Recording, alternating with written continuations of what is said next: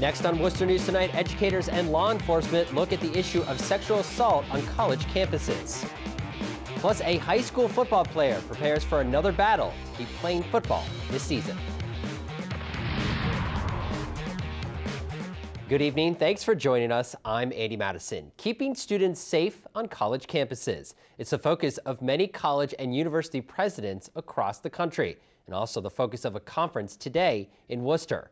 Hundreds gathered to discuss topics like sexual assaults and active shooters. Our Rosalind Flaherty reports. I think what we've learned, all of us as a community, is that there are a lot of unknowns that can happen and become reality. In 2008, the Massachusetts Board of Higher Education conducted a campus safety study in the wake of the Virginia Tech shooting. Now it is working to keep students safe in the future with new recommendations for campus safety and violence prevention. Parents send their kids to campus and they expect them to be safe. A 2016 survey revealed much progress has been made over the last 8 years related to campus safety and violence prevention. The best that we can do is to prepare our frontline responders, emergency responders, police officers with the ability to bring safety immediately to a situation. Colleges in Worcester say they have taken the necessary steps to ensure the safety of their students and faculty. College campus police have in-depth training in responding to an active shooter. We've trained with the state police in the past. We are a fully armed police department, so we are going to be the first officers in the buildings to try to stop the threat. Colleges say they've also adopted communication techniques. Students have a phone portal and they can send anonymous text message, they can send photographs, immediately goes to dispatch and it gives us a GPS location. We'll send out a mass notification through text messages, social media. Another key topic is protecting students from sexual assaults. Schools like Assumption College and Quinsigamond Community College say they take this very seriously. We also have a detective position and sexual assault investigators. We have a trained sexual assault investigator, and she works very closely with the Title IX investigator, and we do a full investigation. Rosalind Flaherty, Worcester News Tonight. Now, today's conference comes as state lawmakers work with colleges and other groups on policies and legislation to address the issue of sexual assaults on campus. Our Jennifer Serrate has that story. For the last 2 years, Senator Michael Moore has been pushing for preventative measures against sexual violence on college campuses. There's been a lot of work put in this. We've tried to protect the rights of the victim while at the same time making sure that they have the rights for confidentiality, receiving the appropriate services on and off campus. On Wednesday, Senator Moore joined other law enforcement and school officials at a campus safety conference held at the DCU Center. There, a report of the bill was released by the Board of Higher Education. Senator Moore says the bill reinforces support for victims of sexual assault. This legislation puts the control of where the investigation goes into the victim's hands. It allows the victim access to confidential services where they're explained what their options are. Louis Soto, a coach at Team Link Training Center in Worcester, says awareness is 90% of the battle in sexual assault cases. Maybe not being by yourself when you should be with other friends that you trust to look out for each other, right? So a lot of it is just being aware of your surrounding and what's going on around. Louis says when it comes to the self-defense tactics, education is key. There's a lot more to that. That's not the only thing that we teach. Obviously, no one should take advantage of anyone else, regardless of the situation. But unfortunately, you have those predators, and that's exactly what they're looking for. They're looking for that opportunity when they can come in. Jennifer Zarate, Worcester News Tonight.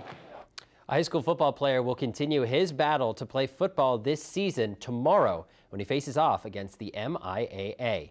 Kevin Mensah has a hearing tomorrow with the MIAA board on his appeal to play football for Shepherd Hill. There you see him on the field last week as number 3. Mensah was ruled ineligible by the MIAA after transferring from Holy Name over the summer because his form wasn't properly filled out. A judge issued an injunction last week which allowed Mensah to play immediately. Tomorrow's hearing could impact his eligibility for the season. The hearing is closed to the public. The Worcester Library meeting with the public tonight to talk about how to improve the facility. The staff is putting together a 5-year plan for the library. Tonight, they took suggestions and input on accessibility, library use, and space. One area the library is looking at in its plan is changing the front entrance. Allow us to shift some service points around in the library and possibly add new service points, so it's a chance to gather information from the public for what kinds of services they would like to see. Another public meeting is scheduled for this Saturday. Worcester man accused of killing his neighbor last month is being held without bail. Jacinto Maldonado pleaded not guilty to the charges in court today. Authorities say the 42-year-old shot and killed his neighbor. The district attorney's office says the two got into an argument before the shooting. Despite having the same last name, the two men are not related. A woman accused of driving into a 5-year-old girl and her grandmother in Worcester has been indicted. The DA's office says 33-year-old Cassandra McAuliffe is facing several charges, including assault and battery with a dangerous weapon and operating under the influence of drugs. In June, authorities say McAuliffe was chasing her ex-boyfriend when she lost control of her vehicle and jumped a curb. She hit 55-year-old Doris Chrysostomo and her granddaughter Silvana. Both suffered serious injuries. McAuliffe is being held without bail and will be back in court next month. Sturbridge police say 3 separate fires inside a Walmart yesterday were intentionally set and have named a store worker as a suspect. Police say a Walmart employee, identified as Maya Cruz, can be seen on surveillance footage fleeing the scene. Investigators say they tried reaching her on her cell phone and she hung up. At this time, a warrant is out for her arrest. Cruz is wanted on several charges, including 3 counts of burning building contents. Damage from the fire has closed Walmart for the time being. A rollover crash in Auburn caused some traffic backup earlier today. Auburn police tweeting out these photos of a box truck on Route 20 at the intersection of Prospect Street. No one was injured. He's a legendary high school coach who was portrayed in the Disney movie Remember the Titans, and this week he's in Worcester. Our Brittany Schaefer has a look at Herman Boone's appearance today at Worcester State. You don't have to like people, but you do have to respect them. It's a message legendary high school football coach Herman Boone has been delivering for decades. Boone, who was portrayed by Denzel Washington in the Disney film Remember the Titans, spoke at Worcester State University Wednesday. He says the key to uniting his team, made up of black and white students more than 40 years ago, still holds true for Americans today. Once you learn to respect each other, you tend to create trust, and that trust tends to become the emotional glue that all communities need to get along better. Members of the Worcester State University football team were in the audience and say they will bring many of Boone's messages back to their own team. So it's only about one heartbeat and trusting the person next to you, and as a team, that's what it has to be. Find out more about who's on your team. It's not about color, race, background, culture. It's about, what's inside, and that's what really matters.